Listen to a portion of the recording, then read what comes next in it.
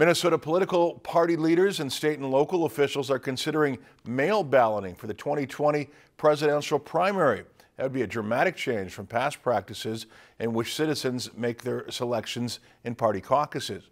The state will switch to a more straightforward primary system beginning in 2020 that allows voters to cast ballots for their preferred choice for president instead of in the sometimes chaotic caucuses that take place in classrooms and community centers across Minnesota.